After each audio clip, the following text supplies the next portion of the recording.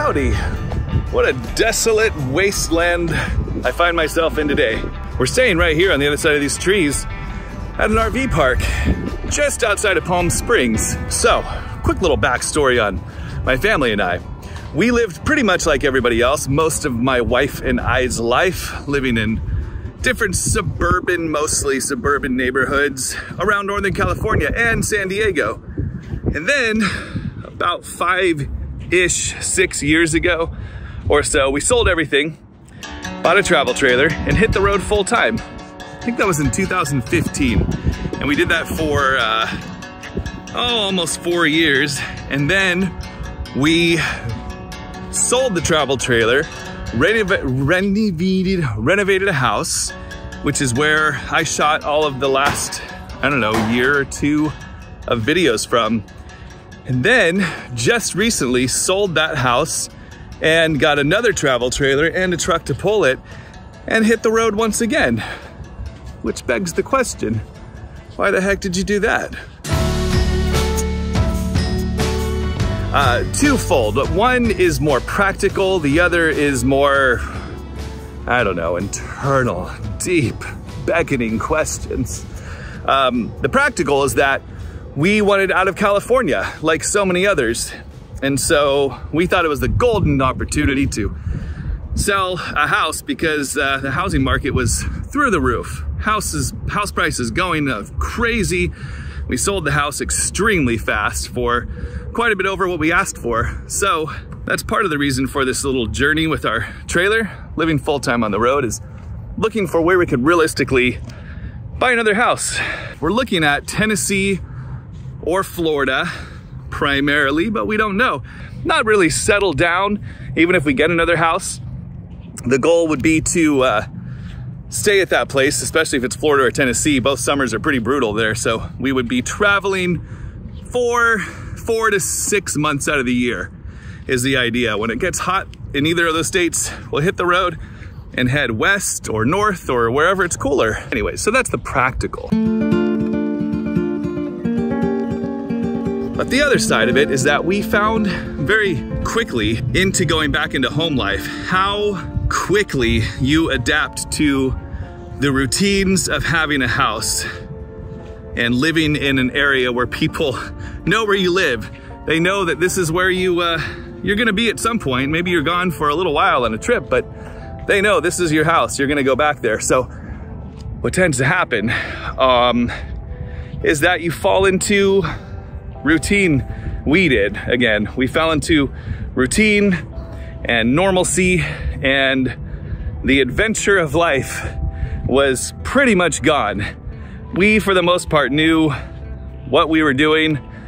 More, I guess importantly, we knew what we couldn't do because we were basically strapped down to that house because, the kids got involved in classes. By the way, none of these things are bad. They just sort of cause friction with, especially my natural tendency to want to be on the move, want to be on the road, want to see things and go places and not know what a day has in store when I wake up in the morning. And home life makes you pretty dang aware or clear about what's gonna happen that day. The kids are gonna go to the same class, or you have this appointment or a social obligation, which again, isn't bad. We made some incredible friendships with some people. That alone made going back into the house worth it, was to form these relationships that we did. So good things came out of it and good things do come of it, but at some point, the normalcy got to me and the rest of the family really. They were ready to get out and travel again and see places and do things. And I guess it's that wanderlust just hit us again. And we just got kind of bogged down, or we were just done with the routine of a house. So a lot of things come with a house, from like expenses, obviously, very expensive, even though our house was extremely cheap compared to most, especially in California. Still so many extra bills and costs. Some of those things are that you have extra space to put things in And so even though we fought it and we were like, it's stupid, we don't need stuff. Our house is pretty small, the house we were living in before, relative to a lot of houses.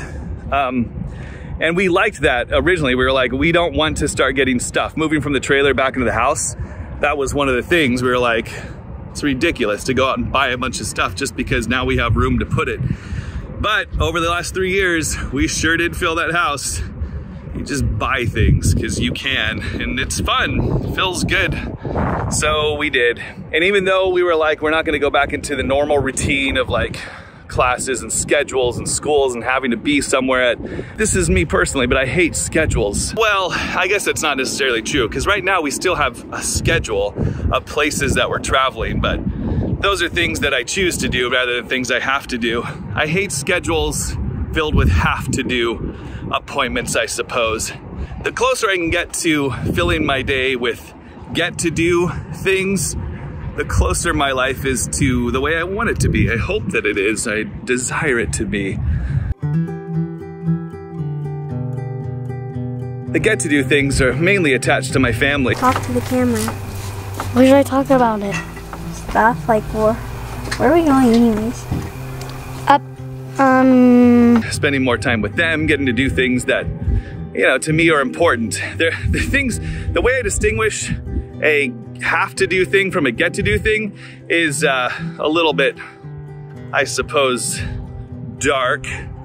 But I look at my deathbed, and if I'm about to die, like looking back on the decisions that I make and how I chose to spend my time, the get to do things are the things that on my deathbed I'll feel like, yeah, that was a good use of time. I don't regret that. And the have to do things are the things that I'm like, that was a waste of time. That was stupid.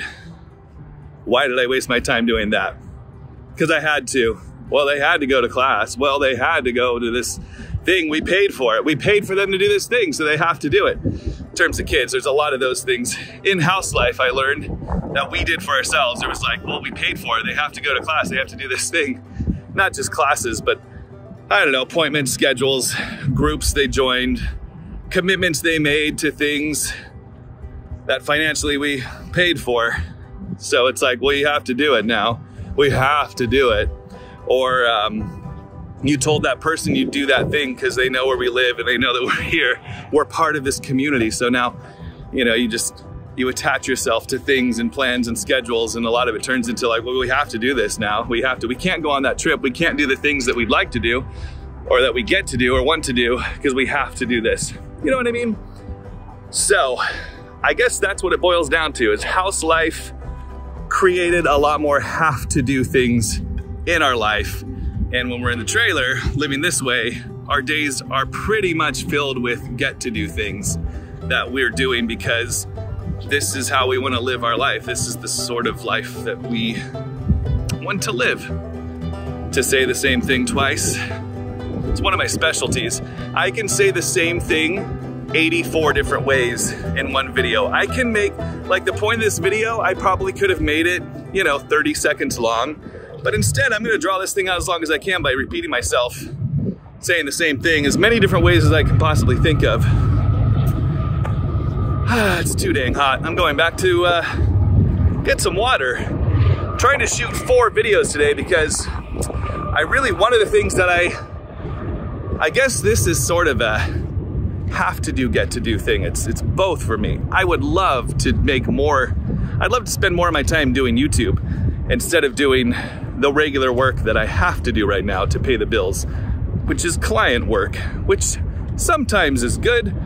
Most of the time, it's not so good, not very enjoyable, and it's a have to do thing. So YouTube is a get to do thing, but it would be. But right now, it's something I'm trying to get rolling out, trying to get better at. So, trying to shoot 4 videos today. Anyways, that's the end. Thanks for watching.